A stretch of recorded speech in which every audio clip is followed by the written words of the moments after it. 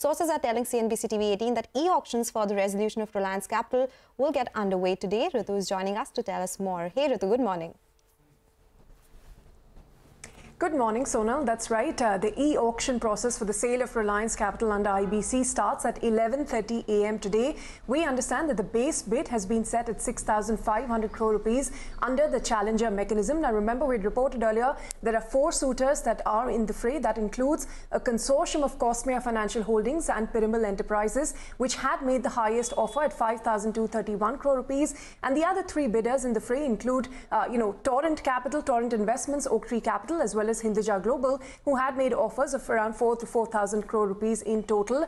However, we've been given to understand that Cosmea Financial Holdings has already written to the Committee of Creditors, indicating given that this base bid is higher than its offer, it may not be commercially viable for it to participate in the process, and therefore it may not be part of the e-auction that takes place today. However, the other partner in the consortium, which is Piramal Enterprises, has not yet separately reached out to the lender, so it is unclear whether or not they will take part in the auction process and what kind of offers come in from the other 3 suitors as well.